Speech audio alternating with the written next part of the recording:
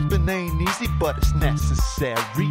I be getting weary, cause shit be getting scary. But sit back, relax, and don't you dare worry, cause I be hitting wrongs with a righteous fury. Yes, sir, see, I am the only one.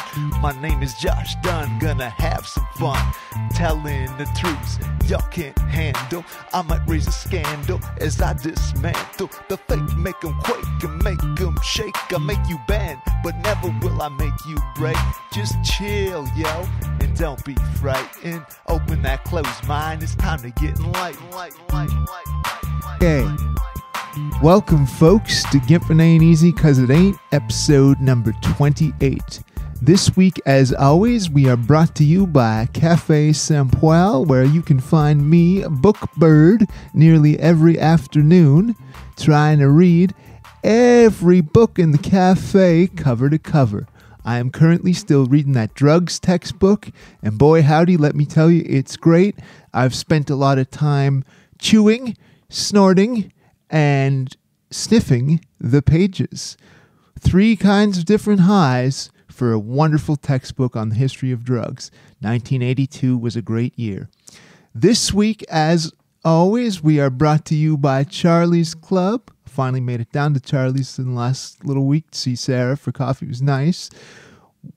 Charlie's, most shots are $2.75 on Tuesdays, so even if you make some real bad choices, you won't go broke making them. And this week, we got a brand new sponsor, a throwback to the past. We're also brought to you this week by Brill Cream. And if you're me, a little dab won't do ya. I used a whole jar, and I'm still 5 foot 8 inches of pure frizz.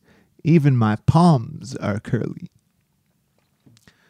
Folks, this is number 28, as I mentioned off the top there. I'm really, really excited to be bringing you this show. This is the first of what I hope is a 2-parter series, the Grandmother series. It is a wonderful honor to me. I am December 14th, 2021. I am 38 years old, and I still miraculously have both my grandmothers living. They have been a tremendous support for me, showing me love ever since day one, and I'm so very excited to be bringing them to you. And also, if you'd like to donate to help keep this show going, get in touch with me on Facebook or on our email, gimpinainteasy@gmail.com, and I will post that in the description of the video when it comes time. So, stay tuned for the interview. Hi, Nan. Am I coming through? You're coming through. Yeah, nice talking to you, Josh. Yeah, you're coming through great too. Yeah, geez, you wouldn't believe we got so many cords here. It's like I'm being choked by 1,000 snakes. Is that right? Yeah. Thank heavens it's not snakes. Yeah. Good thing it isn't. Good thing I'm not a drug fiend, or maybe them cords would turn and I'd start having hallucinations or something. So. That's right. Yeah. So. He'll just. We're just talking just for now, but. We're rolling. Okay. Well. All right. So we're recording, Nan. So I'm going to introduce you. Welcome, folks, to Gimpin' Ain't Easy Cause It Ain't, episode number 28. I'm here with a very, very special guest. This is the first of a 2-parter series called the Grandmother series. It is my Nan, Virginia Dunn. How are you doing this evening, Nan? I'm doing fine, dear. Nice talking to you. So nice to talk to you, and I'm so glad you agreed to do this. I know you're worried about, doing an interview the first time, but let me tell you, I promise you, we've had worse guests on here than what you're going to be. You don't know for sure. You haven't finished with me yet. Well, I suppose, yeah, you could always prove me wrong. Don't start speaking in a different language, Nan. I'll get confused. So I like to, Nan, for those who don't know, which is pretty much everybody, was born in 1933, December 28th exactly, and I believe you grew up in Mushaboom, didn't you, Nan? That's right. Born and brought up there. And what was it like growing up there in Mushaboom in the 30s and 40s?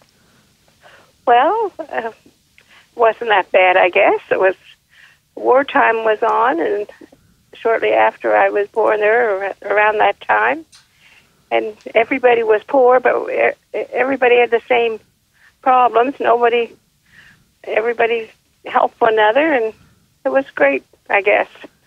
I think it was better than nowadays. You think so? Yeah, like more of a sense of community and taking care of your neighbors and stuff, eh? That's right. Everybody took care of one another. Yeah, I think we do need more of that today's time. And when I was very young, I had met your dad, Ole, but what were your Ole and your mom? What was her name again, and what were they like? My mother's name was Amelia, and my father's name was Ole and Amelia Power. Yeah, and what are some of your top memories of them?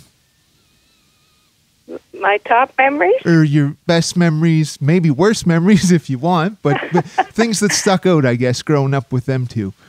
Well, my mother wasn't that easy to live with, but sometimes a lot of people are not.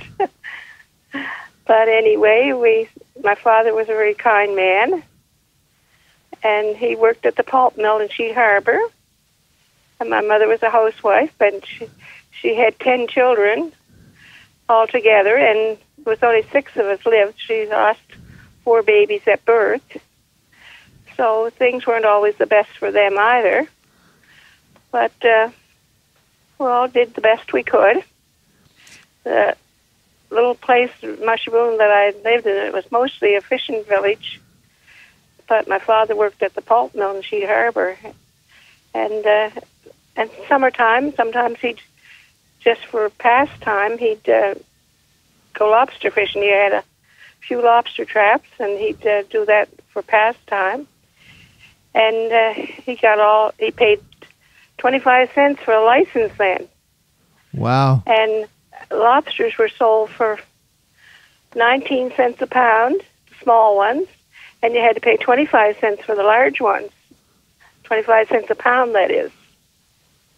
So we had lots of lobsters, and the kids that went to school that used to take lobster sandwiches, they thought they were poor people because they had to have lobster sandwiches for school. Yeah, no, I don't think that really computes in today's time. So, in today's time, right, and around here nowadays, lobster's, a big kind of a rare, fancy thing. And isn't it true? Yeah. I think you were saying one time the richer kids, they used to have their lunch meats and bolognas and stuff, and they'd make fun of the poor kids. They thought that was better than lobster. Boy, has the worm turned on them, eh? Yeah. My father grew his own vegetables for the winter as well. And in the wintertime, he just had one local store, which wasn't far from where we lived. And he'd order a barrel of beef and a half a barrel of pork. Sometimes he grew his own pigs and pickled it himself, but most of the time he'd buy it, and they'd buy a barrel of flour for the winter, or a bag of flour. And everything, we never went hungry because we were always, it was a lot of different living than it is now. You didn't run to the store for everything. No. Everything was homemade.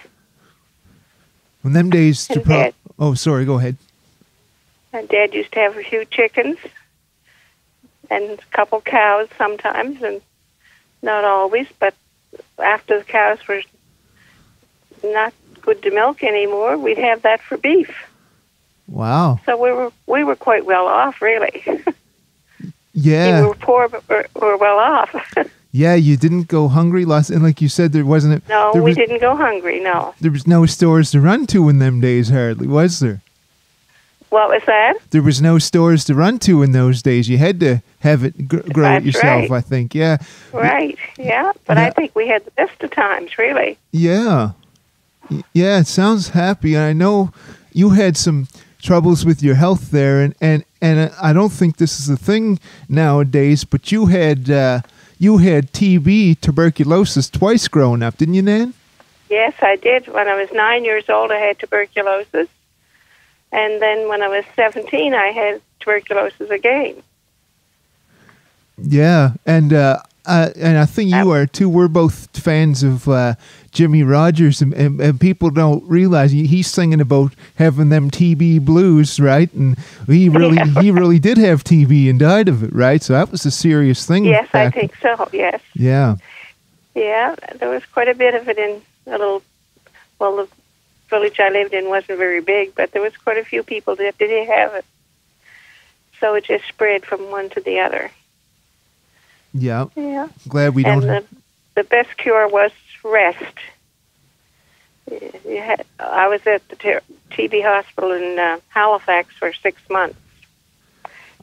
So I didn't have it as bad as some people had it. And my first bout of it was, I guess, 6 or 7 months I stayed at home and was supposed to rest. Yep. Yeah. And you got your rest, and now, I mean, you're going to be 88 in 2 weeks, right? So you, that's right. You recovered some good from that TB, I guess. Yeah. Well, I guess so. Yeah. Then I had a kidney out. Yeah. Yeah, that's right. I was going to get into that a little bit later because I'm going in order here. But you had told me this what you're making, but I'd like to share that with everybody. What was your first job you ever had? My first job was I looked after a lady that was having a baby. She already had 2 little children. I think one was 2, maybe one was 3. And I went and did the housework. There was no running water in the house, and there was no plumbing of any kind. And we cooked with a wood stove.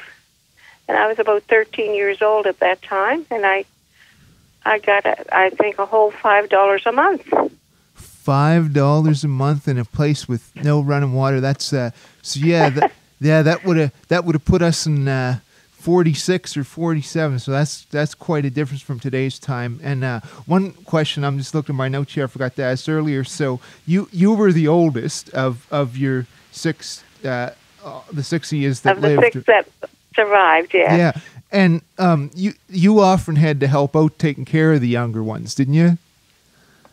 Most of the time, yes. Yeah, and did you have to leave school early for that? Did you? Yes, I did. Do you remember what grade was it you left school? I got 2 months in grade 7, and then I had to quit school to stay home because my mother had to go to the hospital for surgery, and I had to look after the family. Yeah, and that's just the way things were back in them days, right? So, that's right, yeah. That's the way it went. Do you wish that you had a chance to finish school, or? Oh, yes, that was my biggest downfall. I didn't get an education like nowadays. It would be so nice if I had an education, you know. It ruined my life in a sense, I think, because I think education is so important. Yeah. Yeah, I think so too, and I think you could have had a lot more options, maybe, right? So that's right. That would have been, especially later on in my life as well. Yeah, and so I guess we got covered most of the 30s and 40s here. So I want to ask, when and how did you first meet Granddad there? I met your grandfather in Halifax. I was working at a Dr. and Onamaker's office, not his office. I was working as a housekeeper for them. But I went to a restaurant just to have something to do on my time off, and I met your father at the restaurant. Wow, your grandfather, I should say. Yeah. Do you remember what the restaurant was, or whereabouts in town it was at, or? It was down on Barrington Street, but I can't remember the name of the restaurant right now. I would bet it's probably not still in business no more, eh?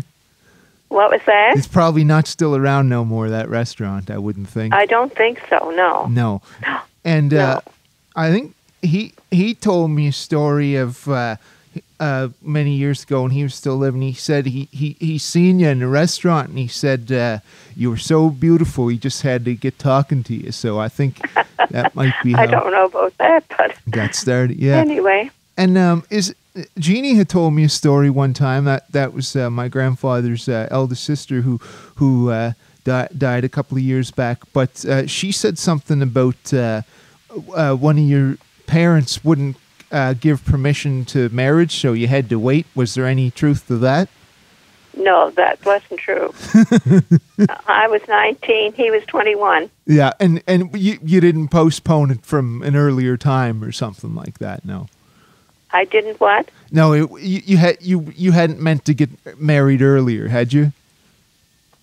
No. Well, I was in the TB hospital after I had met your father for a while, so I had to wait till I come home out of the hospital and that. But I guess it was about maybe best part of a year after I got out of the hospital that we got married. Yeah. And I had scoliosis.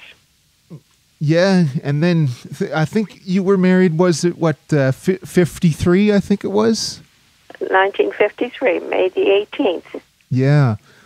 I met Sam there May the 22nd of this year, so pretty Is that right? close timing, yeah. Almost Yeah, right. 70 years later, yeah. That's right. And he was away to sea quite a lot in the early. Was it? It used to be 9 months a year he was away to sea, was he?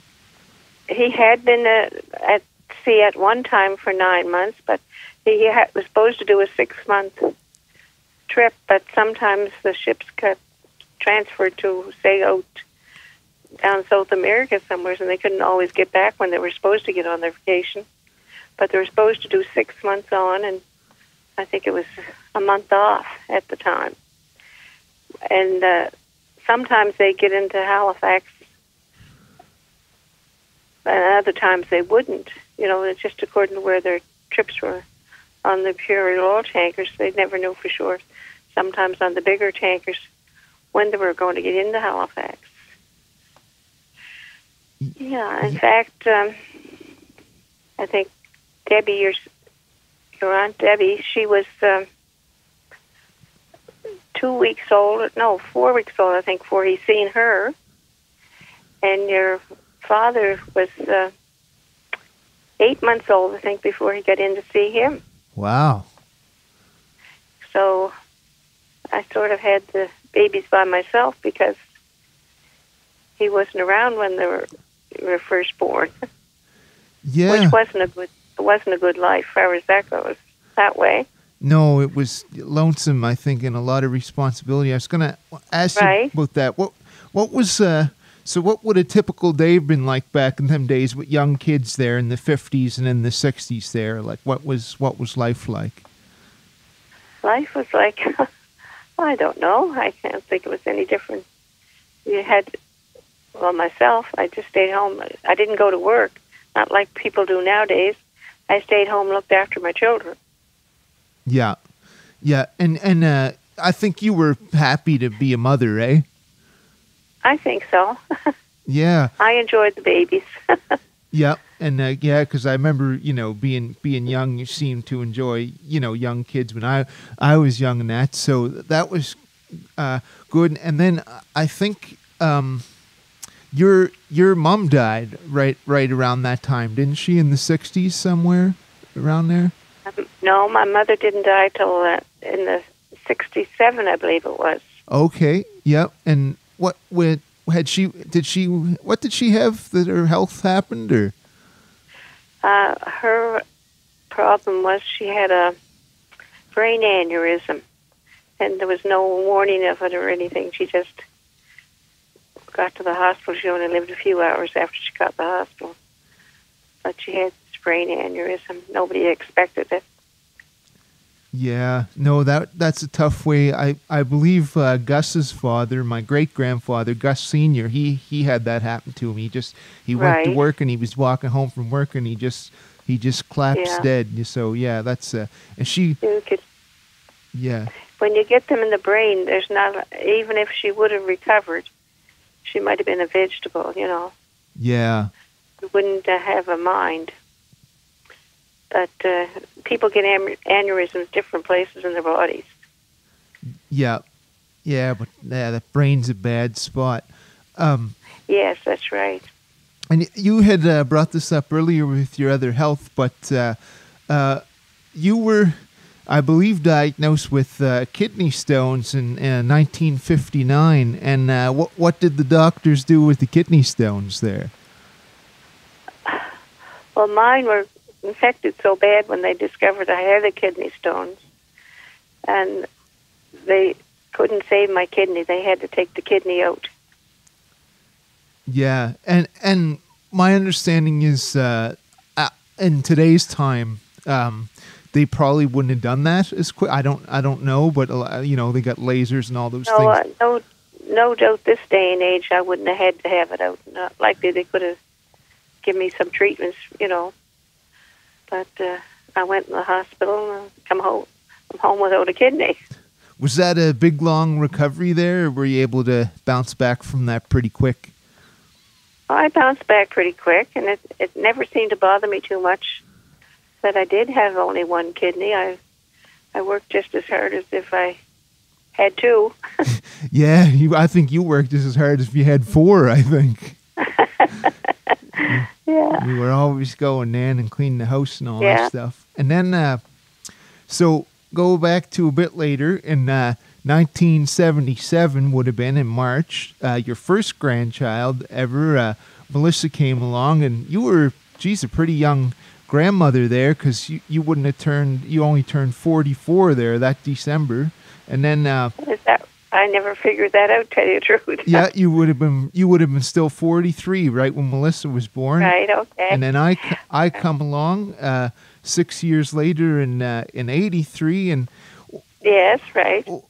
How did you enjoy being a grandmother? Like, how did that change things for you, or what was it like? Oh, it couldn't have been anything better than having grandchildren. There's nothing like it. Yeah. And especially you, because I got to see you a bit more than I'd seen Melissa, because as you know, you used to come down on the weekends and spend with me. Yeah, before my father got the house built there, I was down there, and I usually used to be, I come down every second weekend, right? So I remember, right. Many Christmases and birthdays, and I think I mentioned to you a few months ago when we were talking, when I was really young there, I was into magic, magic tricks, right. And that, and I think it might have been maybe my 5th birthday or something, but you had the out to the dining room table there, and it was all lined with presents, and the big centerpiece of it was this magic set. So I felt like I won the lottery, Is that right? Yeah. There's a lot of happy times and good memories. Right. A pet turtle and a cat. And, yes, right. Yeah, we used to have fun there on the lake. Yeah, we sure did. I was chasing the minnows and catching frogs and fishing. And that's right. Yeah. And the odd trout.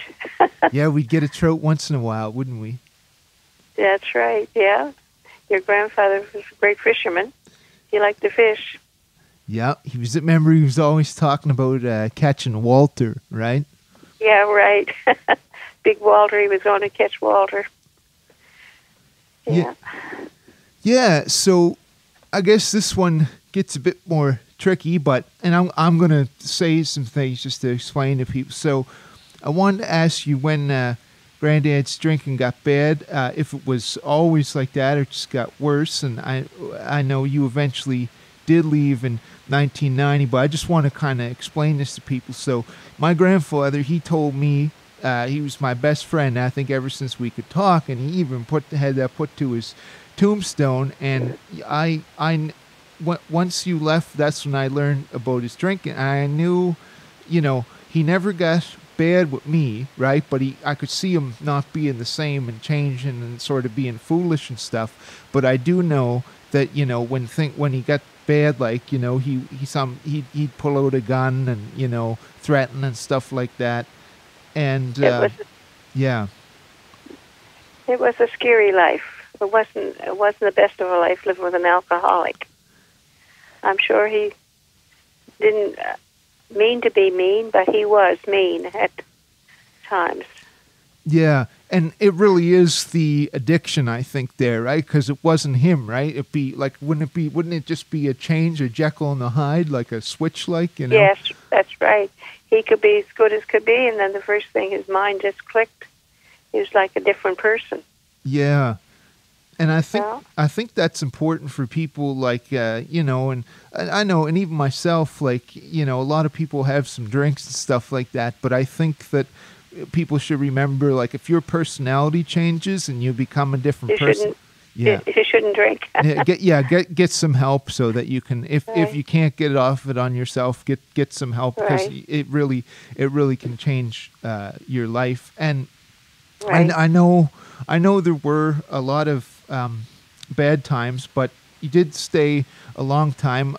What were some of the good times when things were going good? How was that like? Oh my God, I can't even remember having real good times with your grandfather, because if in order for him to have a good time, he had to drink. Right. And the thing was, when he started drinking, I was afraid, because I always knew it was going to end up him blaming me for whatever happened. It was never his fault. It was always my fault, whatever happened. And he'd always say he didn't have a problem. I'd want to take him to see somebody about it. And he didn't have a problem, but I was the one that had the problem. My problem was him, but he didn't realize it. Yeah. It might, if someone's got an addiction like that, it might not be so bad for them because they're getting gooned up and trying to enjoy themselves. But for the person who has to be with them and tolerate them when they're like that, it's the families that suffer, really, for the alcoholics. Yeah. It's not the alcoholic themselves. They're killing themselves, but they don't realize it. Yeah. But it's the family that has to suffer. Yeah. Yeah, I was so lucky he was able to keep his, bad ways away from me, but... Right. Yeah, no, I know. But you were only there for a short time at a time. You weren't there to... That's right.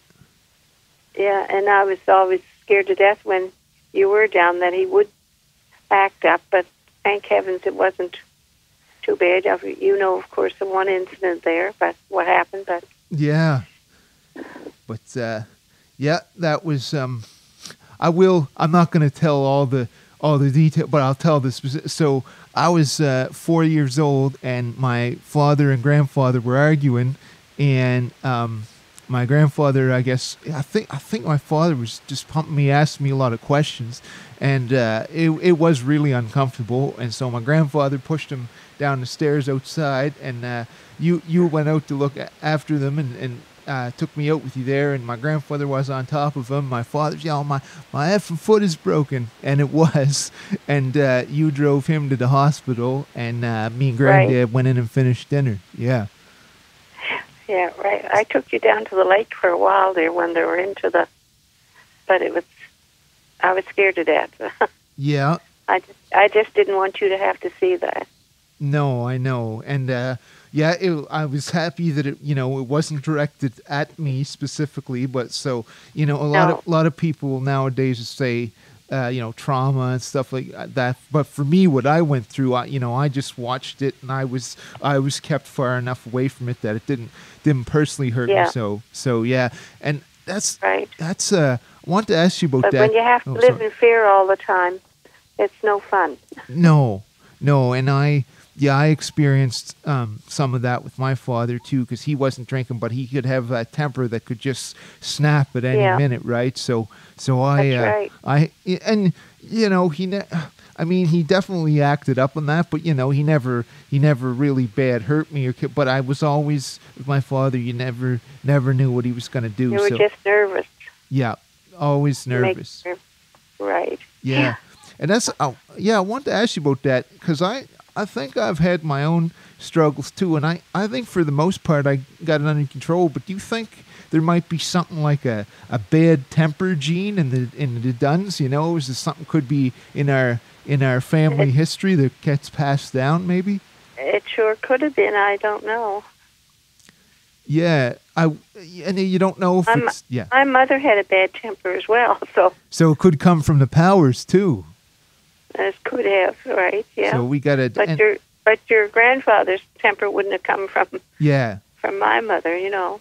Yeah. And I didn't know his mother all of enough to know if he would have got it from her. And then his father, he didn't even know his father. Who was that? Roy or Ray? What was that guy's name? Roy Dunn. Roy Dunn. Yep. And but he never was around when your father was small either. No, but I mean, if it was something that, like, you get yes, passed down or something. But yeah, it could have been, yeah. And it could be the circumstances too. But I think, like, it's something, if you're predisposed that way, like I've had to work really hard on it. And I know when I was younger, I used to be a lot more out of control than what I am now. And it's a funny thing, right. like I like to think, I have it under control all the time, but that's not, it's close to all the time. But and you know a little about this, Nan, but I just want to tell everybody here who might be listening, I think the last time I had it real bad was about 2 years ago, because I was in a relationship that I didn't really want to be in, and so I was unhappy, and so I think if I stay away from stuff that really upsets me, I'm okay. But if I say, oh, I know this is bad, but this is the best I can do. So in that scenario, I didn't make no threats or nothing like that, but I was yelling and I was unhappy and stuff. And it's just such a night and day thing now, because now I'm in a situation I want to be in. And the only time Sam ever caught me yelling was when we were stopping on the side of the road and I'm trying to pee, see, and I couldn't pee. So, and I was yelling, but I got back and I got in the car and I said, I'm not yelling at you, Sam. I said, I'm just yelling about this stupid peeing, right? And she understood, like she knew I wasn't mad right. at her. It had nothing to do with that. But right. So that's pretty good if nowadays the only thing I'm yelling about is peeing, right? Right. Well, that's great. And if you have somebody who's kind and understanding, means a lot. Yeah, it really helps me a lot. When you're not well, especially. Yeah. Yeah, it means a lot.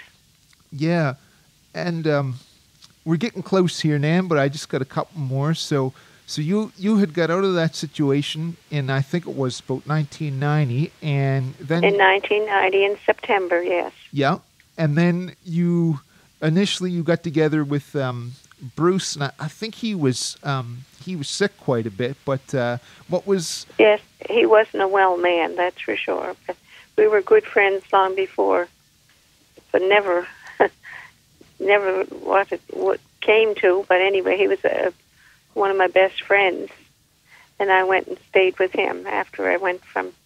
First I went to the place here in Bridgewater for women to go to. Yeah, like a women's shelter or that kind of thing. Women's shelter, right? Yeah. Yes. I actually didn't know that part. I didn't. Is that right? Yeah, No. I never knew that. Yeah, I thought it was just... Yeah, I went to women's shelter, and then from there I went up to the valley and lived for a short time. Up New Minas.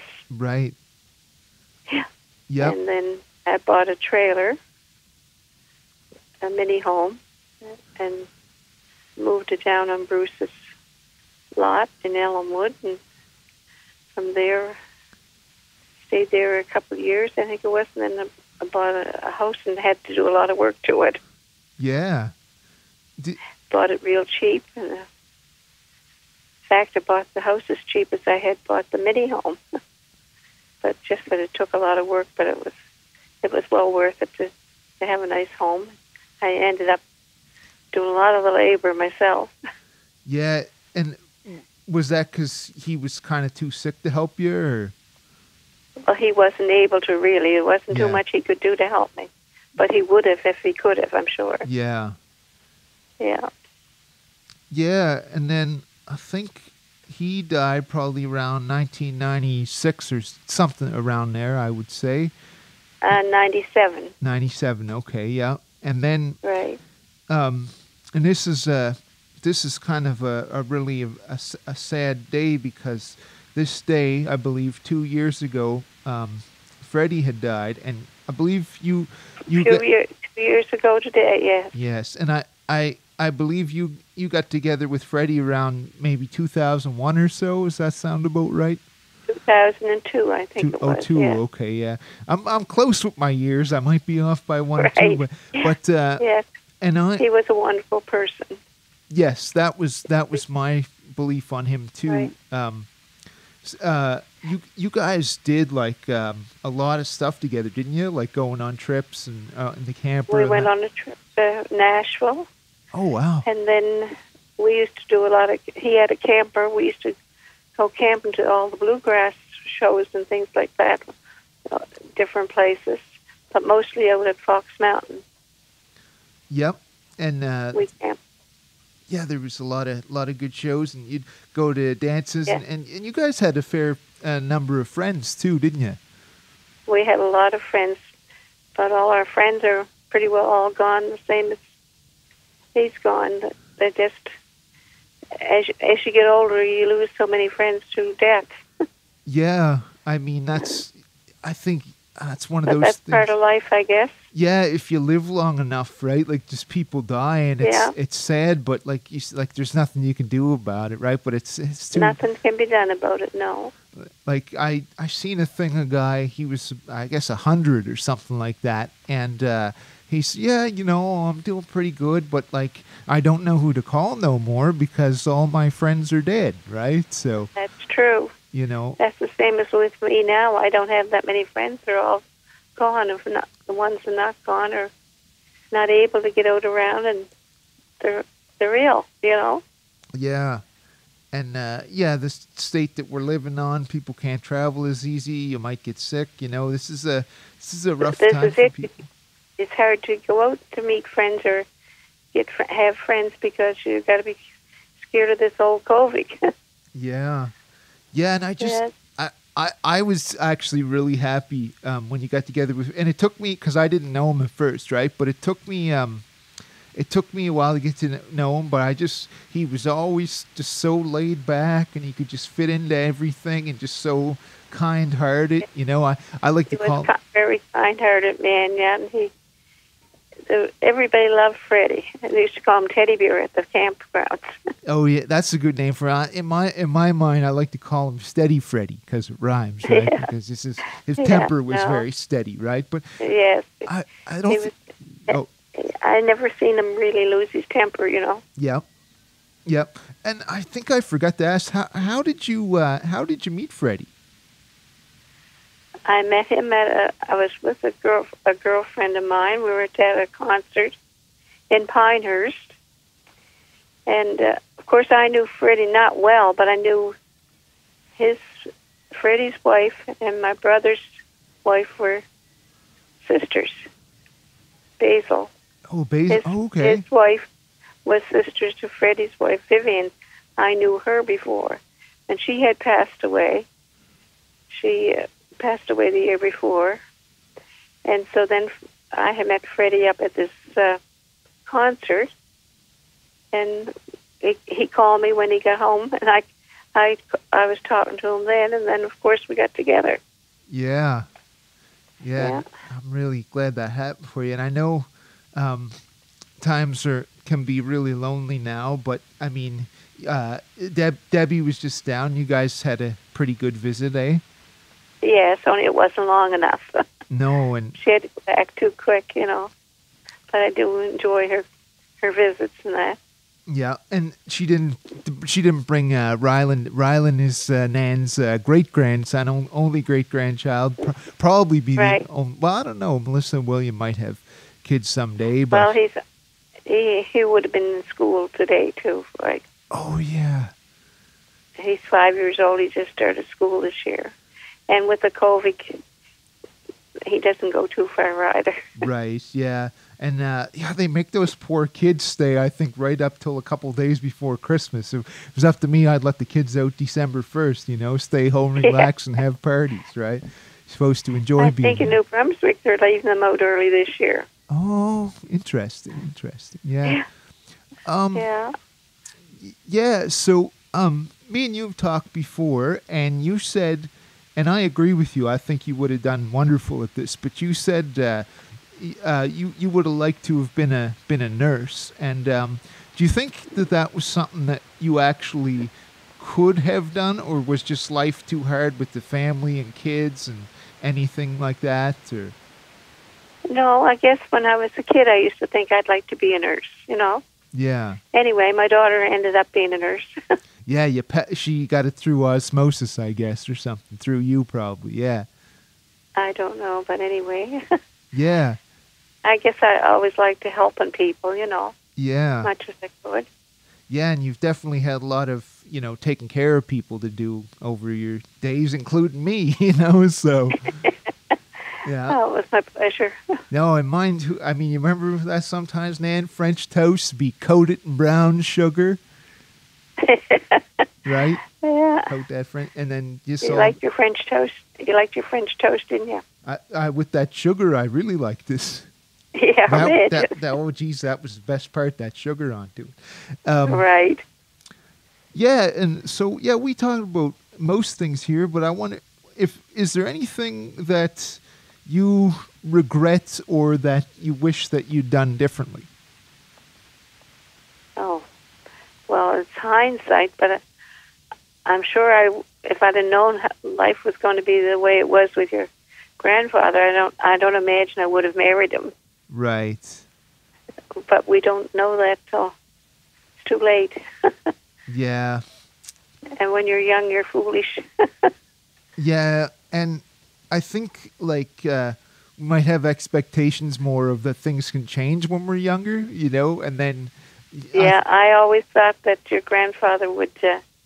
he'd end up getting... where he drank a lot. I always thought he'd get sick enough that he'd be sensible enough to quit drinking. Yeah. And I always thought, well, once he quits drinking, he'll change, he'll be better, I always thought life would get better. But I lived with that 37 years, and I guess, well, I was correctly, I just had surgery, and he threatened to hit me in where I had the surgery, which was across my back. And that was it. Yeah. I figured I've had enough of it. Yeah. Yeah, and again, I think I want to reiterate this stuff to anybody out there listening. If you've got family or friends and their addiction, addictions can be bad for your health anyway. But if they change your behavior and make you treat people bad, you really got to get that help, because it could not only save lives but just improve lives and give people a better quality and a chance. And I think, looking back, it's too bad that he didn't have like a kidney problem or something himself, that he had to go to the hospital, and then maybe something that he could have quit, because he would call me sometimes before school, and at 7 a.m, and he'd say, Josh, tell me to stop drinking, and I would, and I think that sometimes he did for like a couple weeks, maybe 2 weeks. Yeah, that's all he could go. Would be 2 weeks would be the longest, I'm sure. Yeah, but then Yeah, sometimes I'm sure he didn't want to maybe drink, but he wouldn't do nothing about it. Yeah, and when you're hooked like that, you got to get help. And there's yes, right. Yeah, he didn't want help. See, yeah. He didn't want help as much as he wanted the liquor. Yeah. That's addiction, right? So yeah, he was addicted. That's for sure. Yeah. And going to sea when he was young, I suppose, didn't help any. No, because geez, away from your family like that for these 9 months at a time in this ridiculous. Yeah, and I believe this was a true story, because he didn't tell a lot of tall tales, but he told me, because I think he first got on them ships around 14 years old or so, right? Yeah, he was only a kid himself too when he started working. And I don't know if you ever heard this one, Nan, but he told me he was on there, right, and he had some pop on him, and the older sailors were pressuring him to drink, right? They took his pop. Oh, yeah. They took his pop away, right, and he had some kind of hard liquor poured in his mouth from the bottle or whatever, right? So he kind of, he might have got pressured into it, at least for starting, so you never know. Could have. I never heard that story, though. Yeah. And So I got this. I told you a little bit about this, and this is whatever you think, Nan. And lots of people have worse answers, and I can tell you right away, since we've been doing this, you have put on a better show than a lot of these other guys. So I really appreciate that. I didn't hear you, dear. I said you have put on a better show than some of these other people. But so I want to ask you to close her off, Nan. What do you think the meaning of life is? Well, I'll tell you what I get. I don't know if this will, if it's, but anyway, this is my thoughts anyway. I guess you have to accept life as it is. And because there's not much we can do about it, is there? I think that's right. Just try to be your best, kind to one another, and be thankful. Because there's always somebody worse off than you are. That's absolutely right, and I think there's a lot of people worse off than me. Yeah, there's always some. I know I've had a hard life in lots of ways. In the last years, I had a good life. But Yeah. I know there's always somebody that has a lot worse life than I have. Yeah, so there's like... And I'm thankful that I got through life this far in life. You know, not a lot of people don't live to be almost 88. Yeah, no, that's true. There's a lot to be grateful for, isn't there, Nan? Yeah, there sure is. Yeah. Yeah. Well, I'm going to just thank you so much for doing this, Nan. I'm just going to do this little outro, like the close off while you're still on here. But I want to thank everybody for listening to this. That's my Nan, Virginia Dunn. And hopefully we'll be back with Winnie real soon. And this is the closeout, like I tell you every time. When you get down... this has been Gimping Ain't Easy Because It Ain't, episode number 28. And remember, like I tell you every time we close off, especially when you're getting down, you look yourself in the mirror, you give yourself that Ric Flair woo, and tell yourself, I am the greatest of all time. I know I am.